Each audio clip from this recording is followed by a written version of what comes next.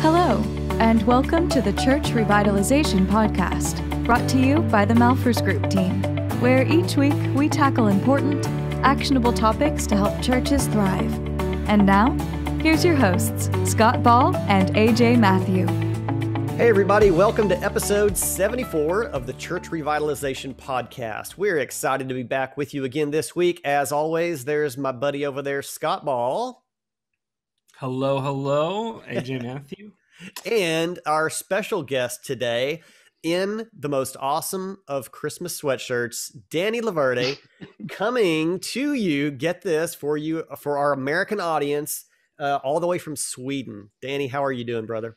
Very good. Thank you for having me.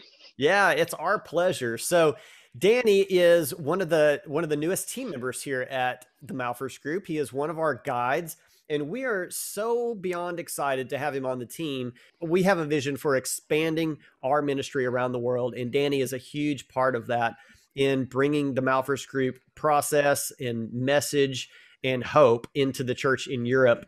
And from his location in Sweden and moving out from there. And so that is just beyond exciting for us. But Danny has just a lot of ministry experience under his belt already as a worship leader, in seminary study in various churches that he's worked at, some fantastic writing that he's done, and serving as a missionary in Sweden now for 14 years. Is that right, Danny?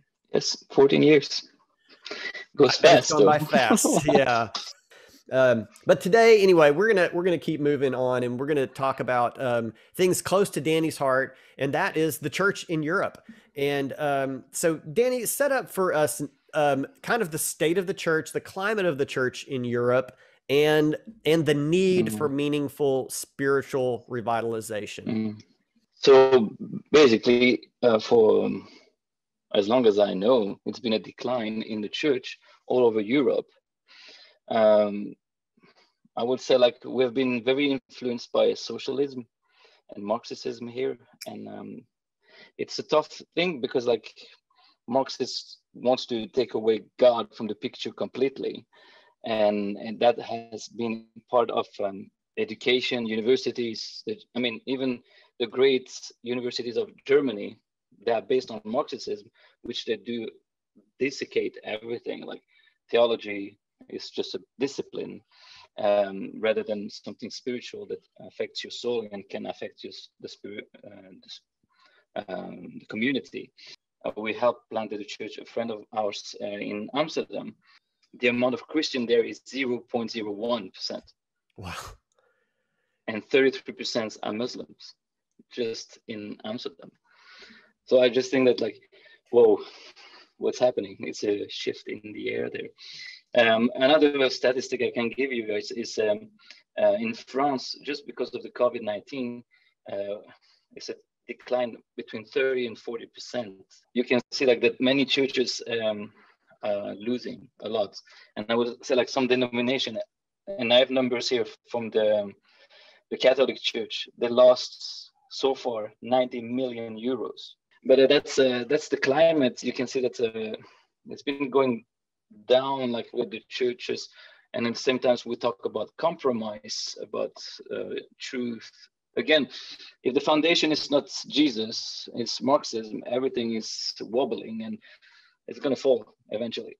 So the things, that's the climate I feel, and that's what I've been studying also during my master, was that the church needs a revival. The church needs to see Christ moving in a way that impacts, revitalize the church in Europe. And that's the thing, while with doing this, I know many of good friends, good leaders in Switzerland and Germany. They have created a movement of discipleship training, and you can see that if you look it up, it's a church called Credo in Germany, and they are just expanding. Even during this season of COVID, they're growing. And this is really cool and very interesting because many pastors are making compromises and they lose more than they win, instead of standing firm of what the word of God is saying, and see how God just make it grow, because it's his will. So I've seen this contrast between some churches who compromises and churches who don't, and I think that's I think there's a key point to see there. I don't know if that answers your question, but Yeah. that's the climate, how I see the climate moving, and that's how I see it. So do you see a remnant, if you will, of evangelicalism that that is the foundation by which you can continue to grow in ministry there? Yeah, yes, definitely.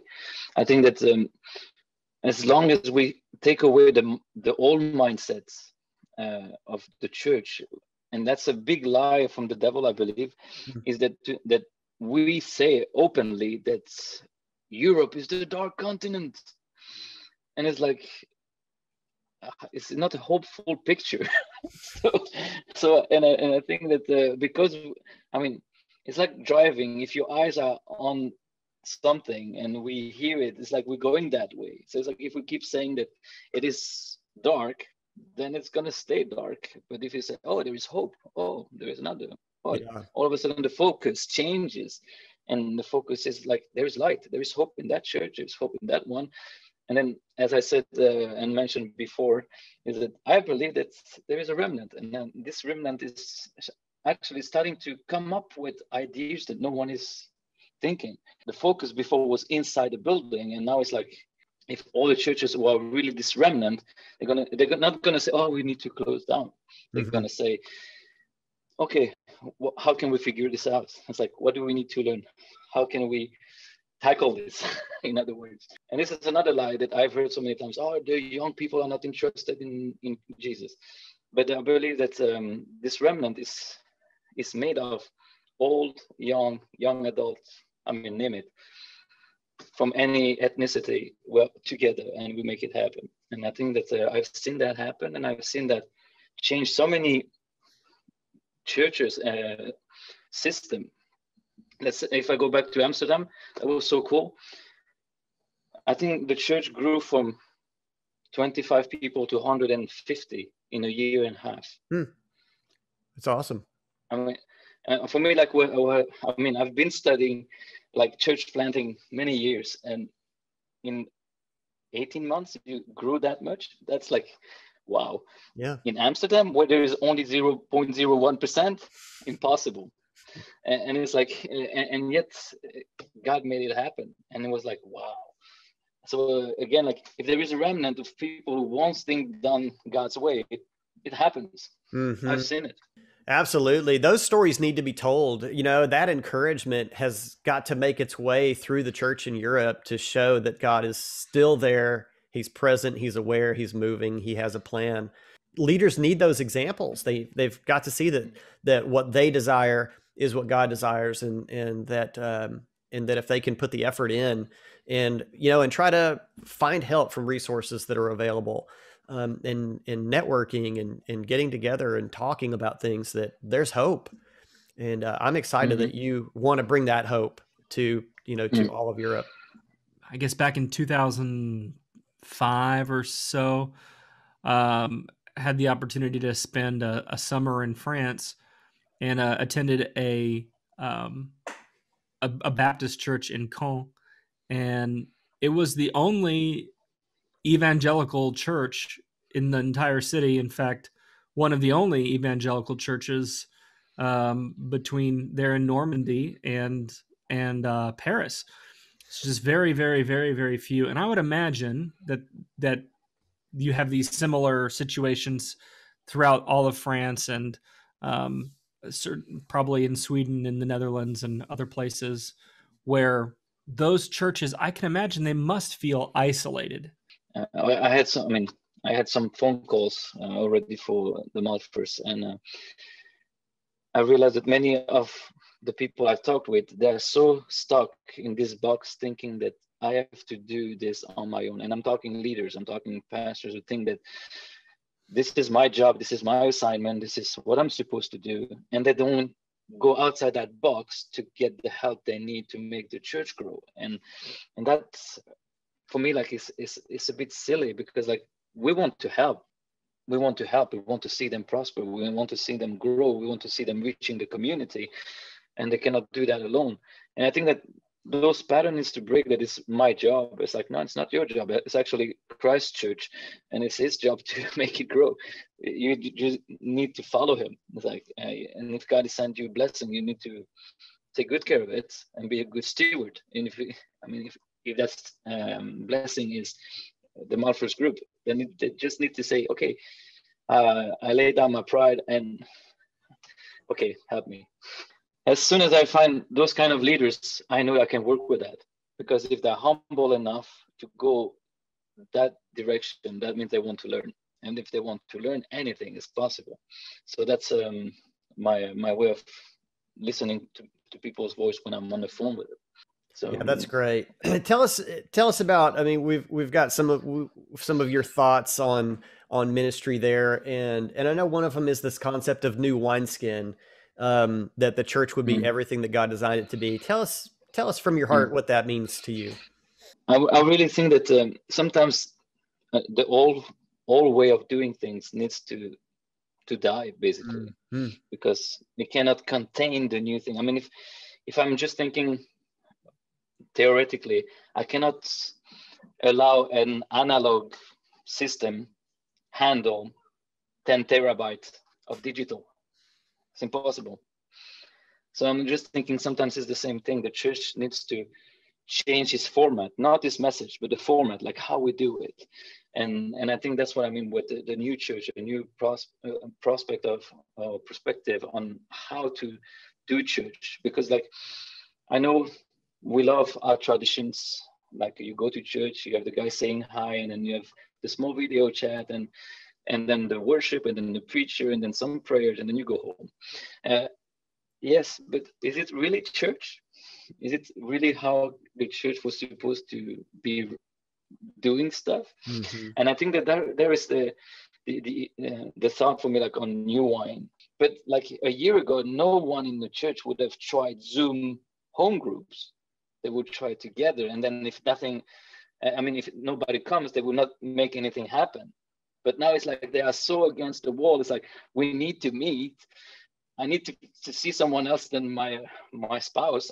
It's like, then they put the Zoom on because they want to see people. They want to connect. They want to be part of a community.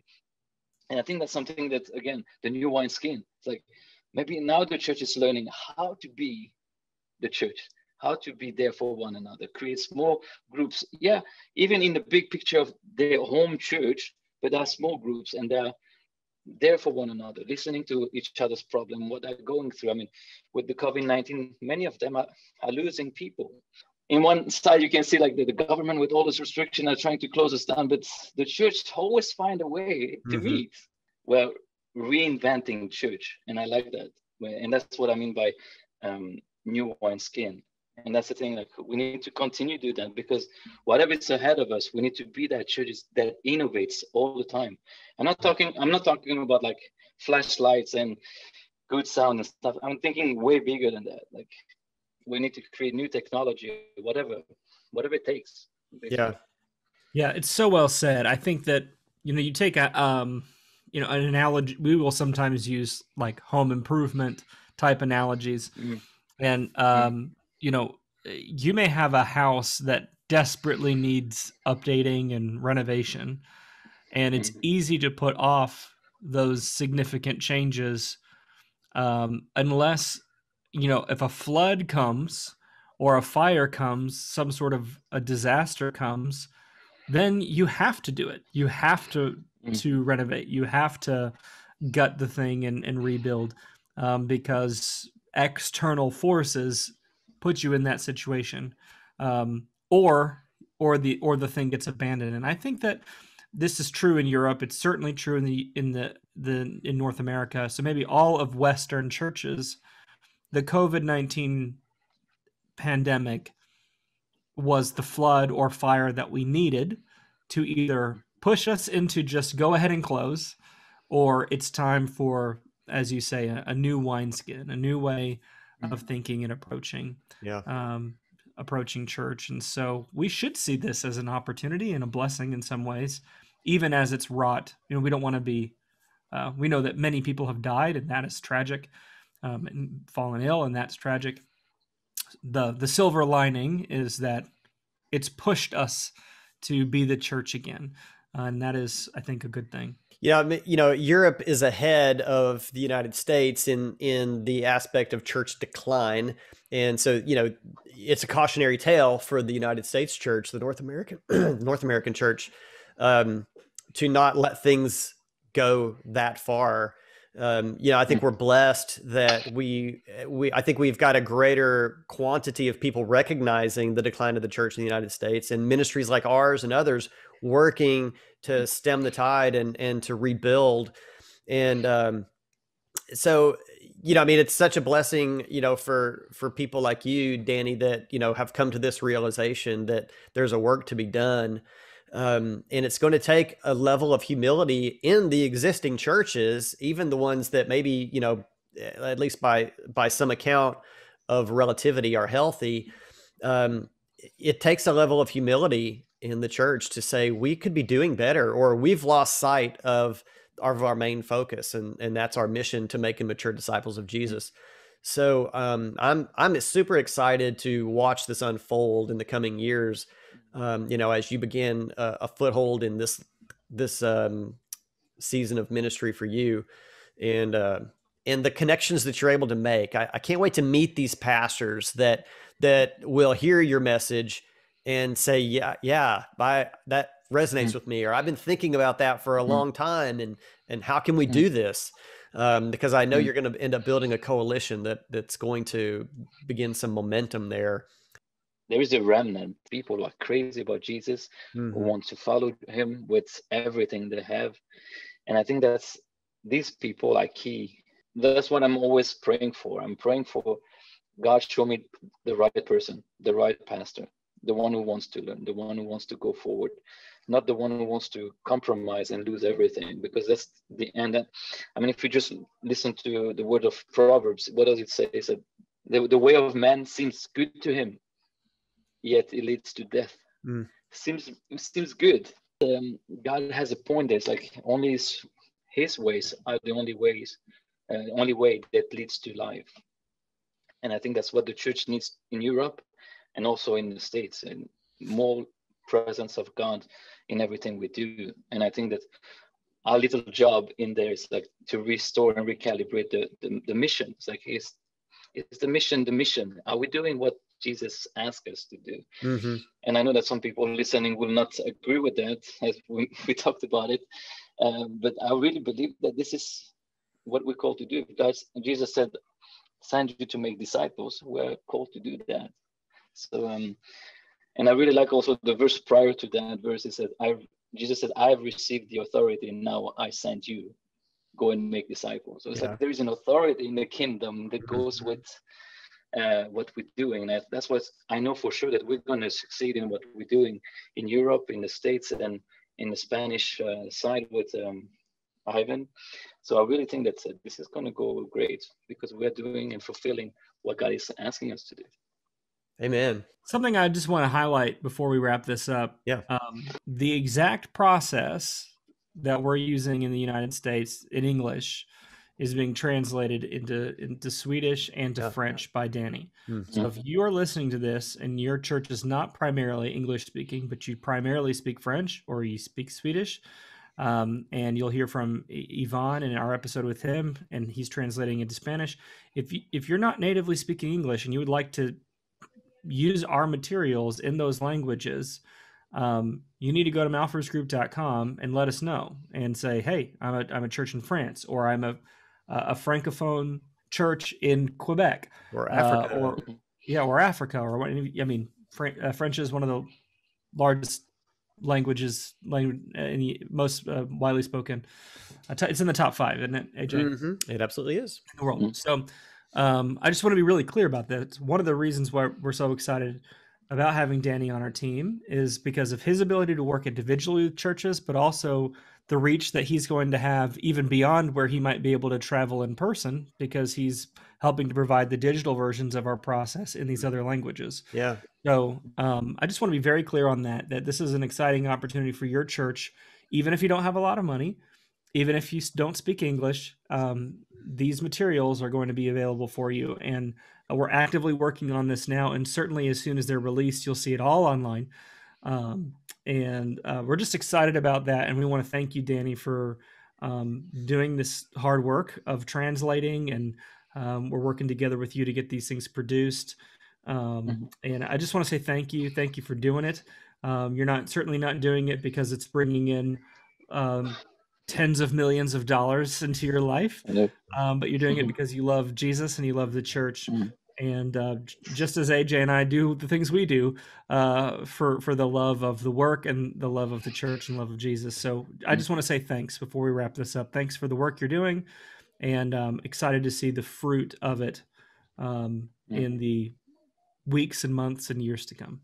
Yeah, absolutely. Those of you listening in the United States or North America or wherever you are around the world, we would love to get to know you. We are constantly looking for partners that will sow into our ministry so that we can continue to build the church around the world. And you can do that at malfersgroup.com. Get in touch with us and be able to provide resources for us to continue to create and to resource the church. And now in a variety of languages, as we see vision begin to come to fruition for us in reaching other languages around the world, we couldn't be more excited. And that's happening because of generosity from so many of you already. And we're thankful for that.